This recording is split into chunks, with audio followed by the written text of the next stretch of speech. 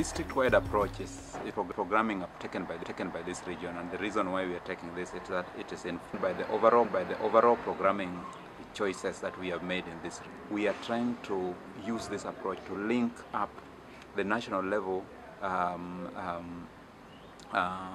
sector-wide approaches and tie them down at the district level with district level plans, and ensuring that the local government at the local level take responsibility and provide leadership for programming processes in their own respective districts.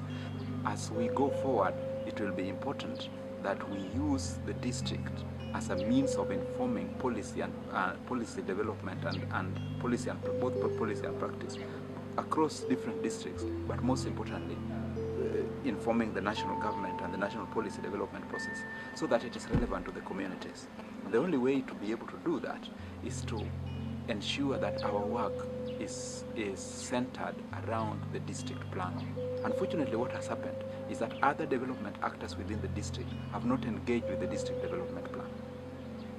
And therefore, the district development plan is remained largely a document that is just on paper and not always relevant to the implementation that is going on in the region, in the district, which makes it difficult for the district, for the local government at the district and government at that point to be able to accurately support development in the region and to control and manage it in such a way that all partners, all sector players are held to account for their contributions at the district level. The district-wide approach asks of our implementing partners to be more responsible to the communities and the districts that they work in.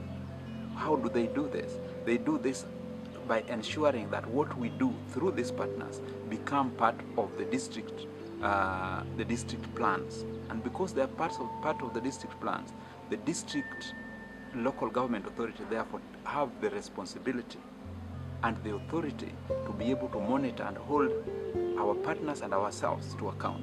But we don't stop there. We believe and understand that this is not a WaterAid agenda. The agenda at the district, level is a wider agenda for the entire district. And therefore, other partners have to be brought in, and the district-wide approach provides the framework, allows government to be able to map out the development processes at the district level and use the experience that they are getting from there to inform policy development and law and legislation processes at the national level. There are two levels of success that we would want to see. First of all, we would want to see a district development plan that has all players within the district participating, that is relevant to the context in that particular district, and which is very much informed by the legal and the policy processes at the national level as well. That's number one. Number two is that we would want to see a greater voice for the local sector actors. And this greater voice will be informed and directed by a sector plan, which you would call a WASH investment plan. This WASH investment plan will give greater voice to the communities, to the partners, and to the local government. This way, what we will see at the end is an ability of the local community to be able to hold all the other sector players to account, but also to be able to deliver on their own part of the responsibility. In the district-wide approach, we do not see communities as beneficiaries.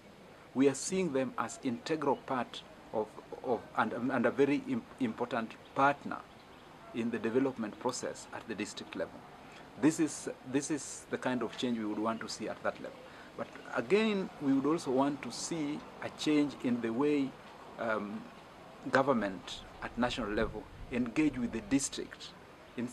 And that engagement in a district-wide approach, when it becomes successful, should be two-way, where it is not just government sending out resources to communities, but also getting ideas from communities on how best to tackle their WASH problems and broadly their development problems.